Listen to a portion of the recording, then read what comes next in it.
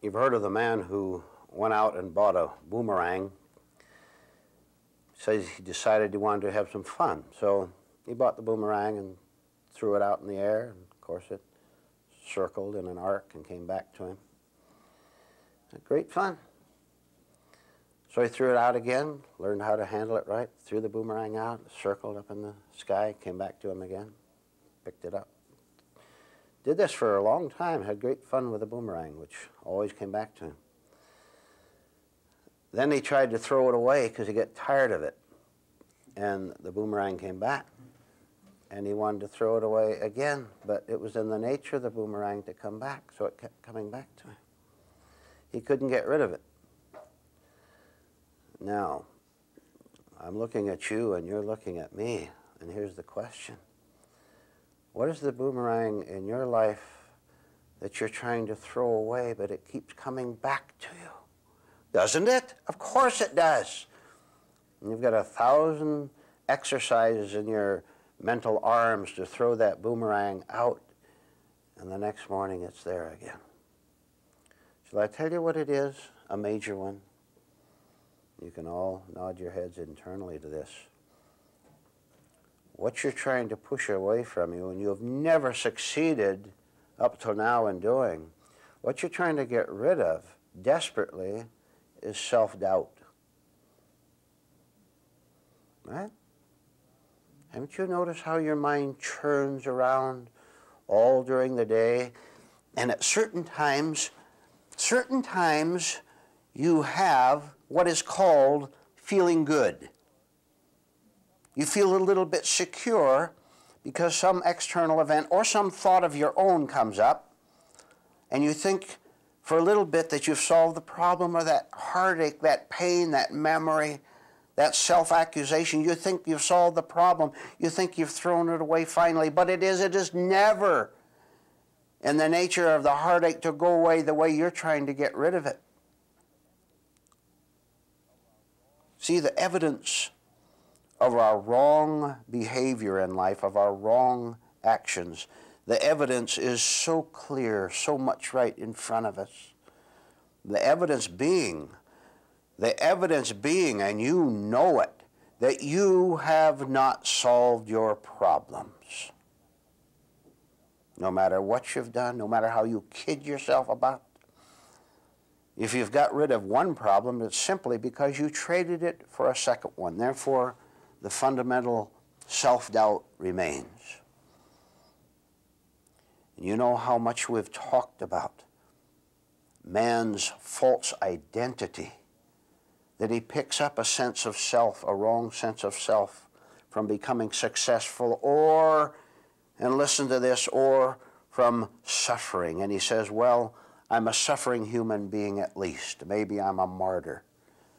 And so a man and a woman seeks 1,000 ways to get an identity, hoping that one out of the 10,000 or 50,000 will be permanent, and it never will as long as you are under the hoax that you presently are.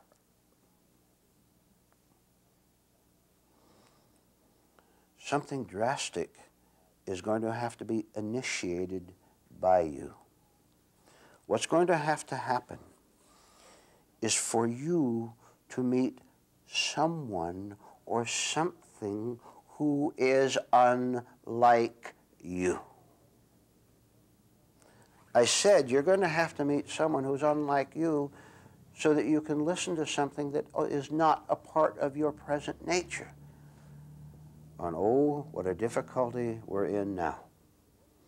You see, whether you're aware of it or not, you always associate, cling with, flock together with thoughts, other people, events, experiences that are already like you.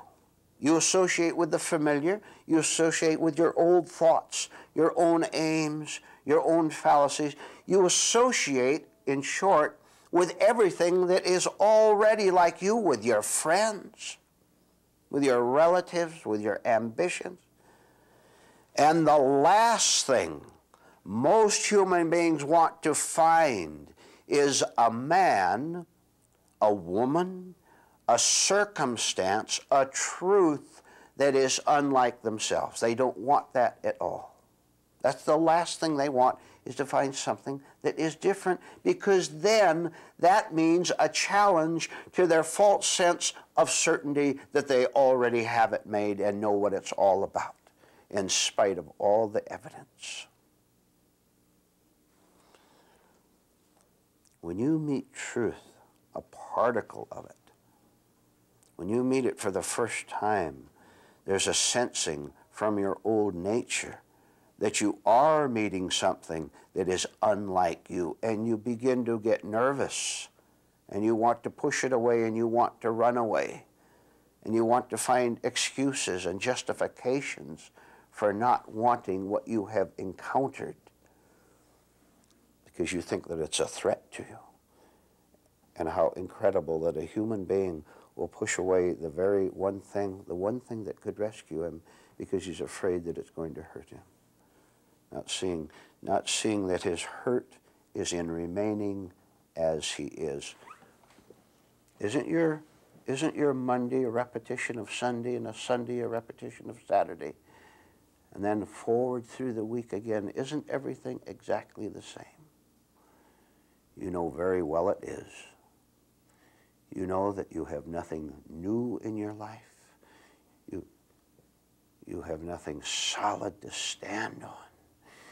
And that self-doubt keeps nagging at you, keeps making you cry.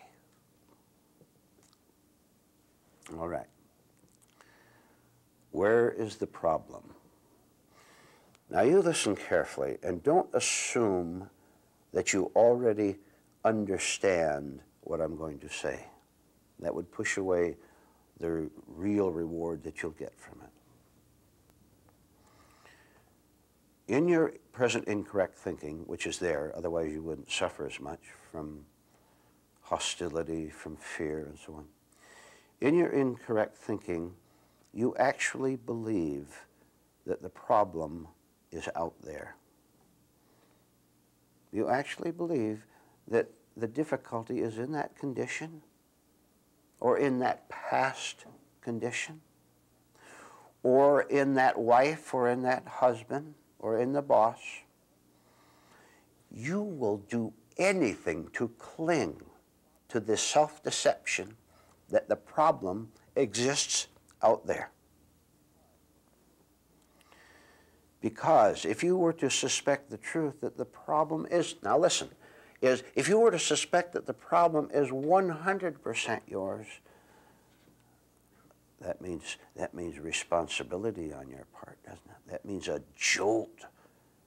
That means you're going to be hit very hard, because you are going to have to give up actually millions of thoughts from the past in which you say that that other person, because of his behavior, that is why I am in heartache. That is why I have self-doubt. All the time, all their lives, most human beings insist absolutely that the world is at fault, and if it would change, they would feel better. Well, the world is changing all the time out there. How come you don't feel better? Self-doubt must continue to haunt you until you understand that the self you're trying to find security for is non-existent. You're trying to build up a system of ideas about yourself that you hope will feel solid, and it can never happen. Only the absence of all acquired ideas, opinions about yourself, only the absence of those can ever change anything, which you'll see for yourself as you go along with things. Because human beings have not found themselves, because they have not emptied themselves of all their thoughts, all their ideas. Follow this. They go into a dreadful pain, which I will describe to you. I'm describing your life. They go into a dreadful pain called wrong seriousness. Look how dull you are with your kind of seriousness, what you call earnestness, what you call intensity. You're wasting your life with the kind of serious aims you now have, because they are all wrapped around you perpetuating the hoax by which you have lived and suffered up until now.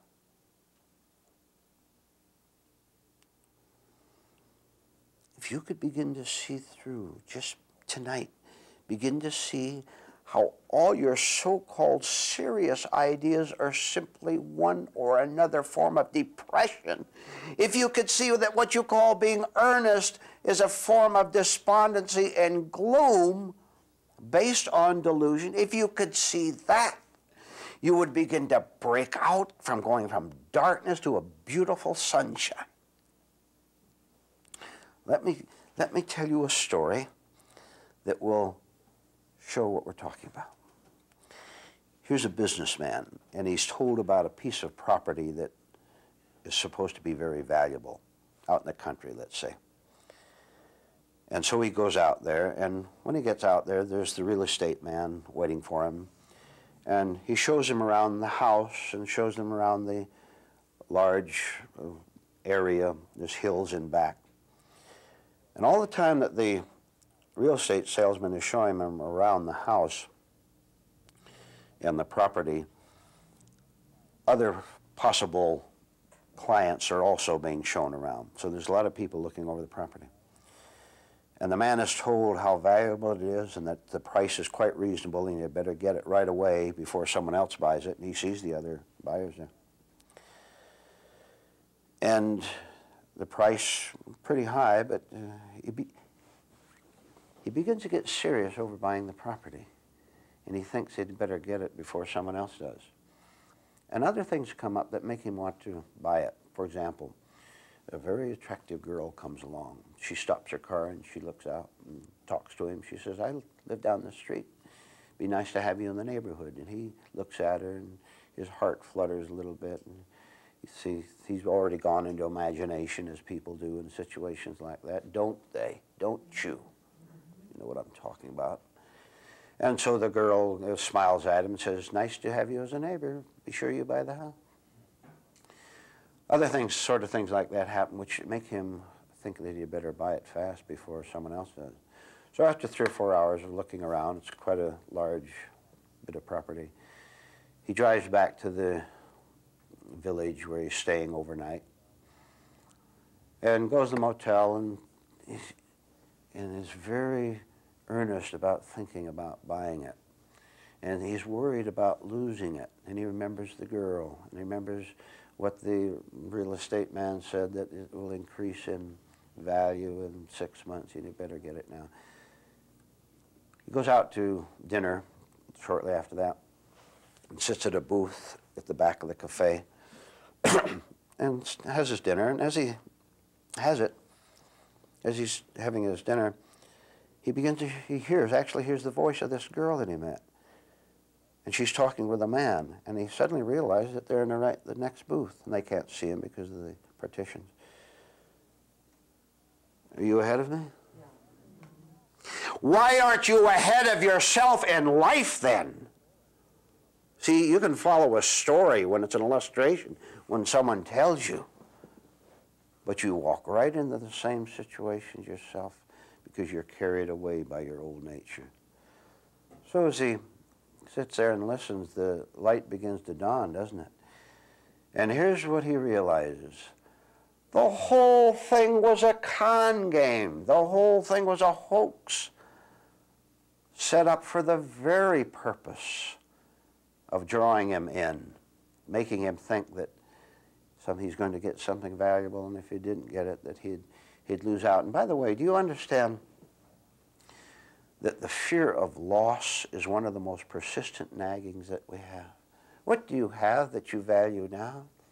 I'll guarantee you, if you're not living from who you really are, one of your doubts is going to center around you losing that.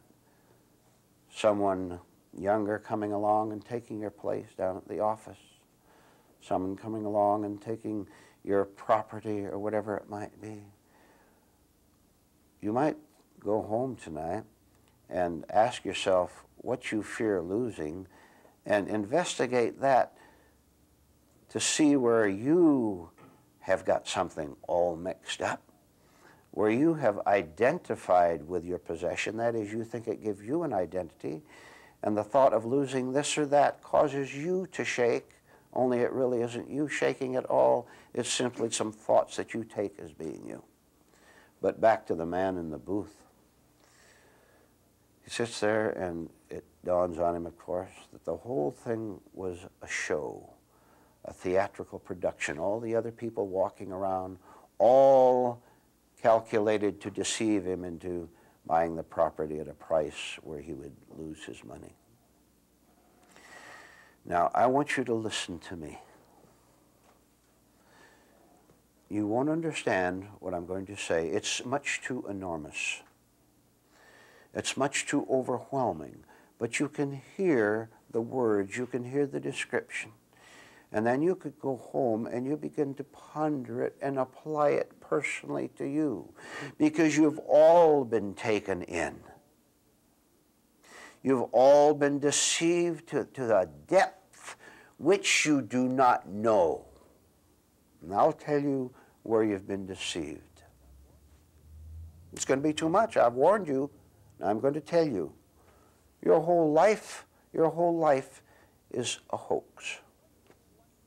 You have believed what people tell you. You've fallen for the attractions. You think if you don't do this, you're going to miss out. And you know that it's a very rare human being who ever sits in the spiritual booth, so to speak.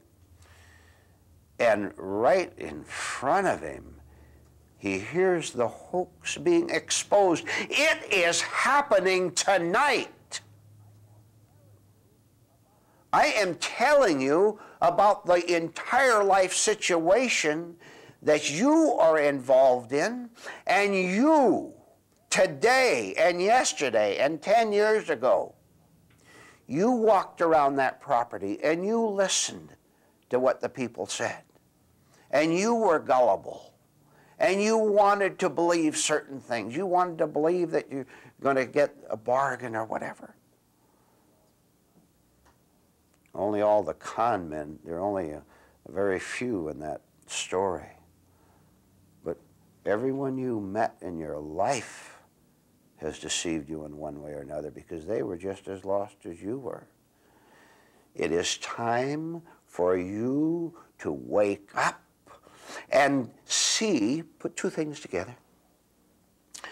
Put through the idea of wrong seriousness, false earnestness. Wasn't the man serious or in earnest about getting that? And wasn't he suffering from fear of loss? You put all these facts together, and you will finally see that all your pain, all the pressures, all the anxiety was unnecessary because you didn't see what was put over on you. You were taken over by your desires as you walked around and you saw the hill in back of the home. You figured out how you could use it for your personal benefit. And all the time you were thinking all these things, you didn't know because you weren't told that the very foundation of the house itself was beginning to crumble. And the man who was showing you around made sure that you didn't see that. I tell you that you have wasted your tears. You have wasted your pain. They are unnecessary because you don't need to be on the tour in the first place, you see, but you asked for it because you said, I need something, I want something, and there are plenty of con people around to offer it to you.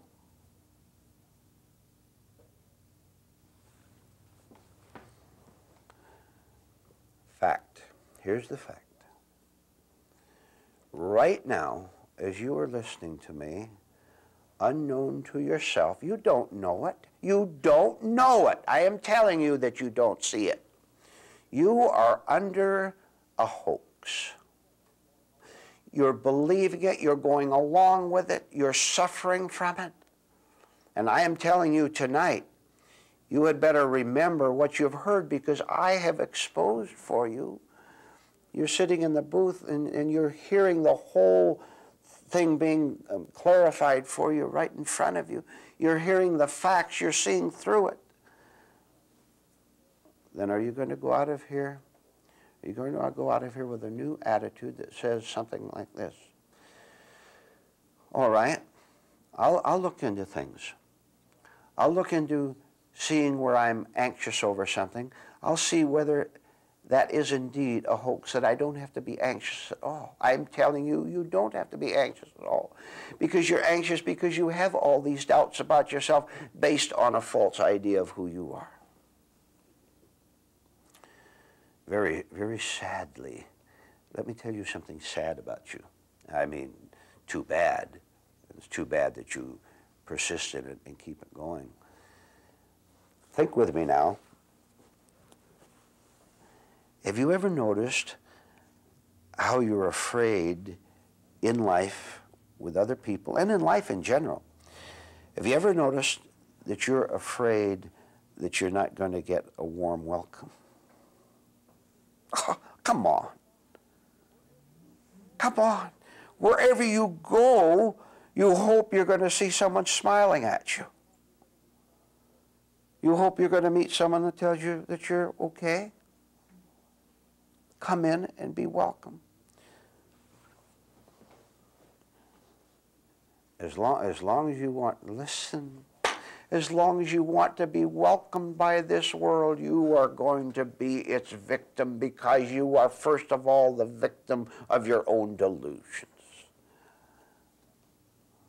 Look where we've tracked it back to. Don't you ever again blame those people who put on the stage performance for you, as they did with that man. If you blame them, and just to begin with, you're being dishonest, aren't you? Look, when that man walked out of that booth after hearing what he had heard, when he walked out of that booth, was he still in conflict? Did he still have any problems over worrying about whether I should buy that property or not? When he knew the facts, he was free. Likewise, when you can see what is going on inside of you that shouldn't be going on inside of you, greed and acquisitiveness, wanting to be ahead of other people, wanting certain ideas that'll give you comfort, wanting to be welcome. When you see what is wrong inside yourself, you'll see that the only reason people can ever deceive you is because you have first allowed yourself to be deceived by your own mind. Think of the liberty and the real quietness that is just ahead of you when you walk out of that booth having seen through the whole stage performance, that you permitted other people to play on you because you wanted something from them. Oh, I cannot describe to you the relief you'll have. But what you can do, you can think of the pressure you have. You can think of the anxiety you have. You can think of the yearnings, the false yearnings that you have. And then I will tell you, if you want them to evaporate, they will. So never, never again, ever go anywhere in this life, and I said anywhere, to a friend's house, to your own house, to the employment agency. Don't go anywhere hoping that other people will welcome you. This means you're weak, and they will know it. And the con game begins, because they studied you. They looked at your eyes, and they looked at your manner. And even though They're filled with self-doubts themselves. They can recognize you. They saw you coming. When they looked at you, their own self-doubt started to stir up. And they said, I am going to find out who I really am by getting something from him or her, whatever they want from you. Could be 1,000 things. You know that. And so they deceive you in an attempt to make themselves feel secure, but that won't work. It can never work because it could never work in your case. And so we have two pathetic human beings meeting and hurting each other. Will you learn what it means to walk through this whole world all by yourself? All by yourself, accompanied by your real nature. See, that's what it means to walk all by yourself. To something, your real nature, have something higher than what you were before. Do that and you can walk anywhere in complete freedom and nothing can ever harm you again.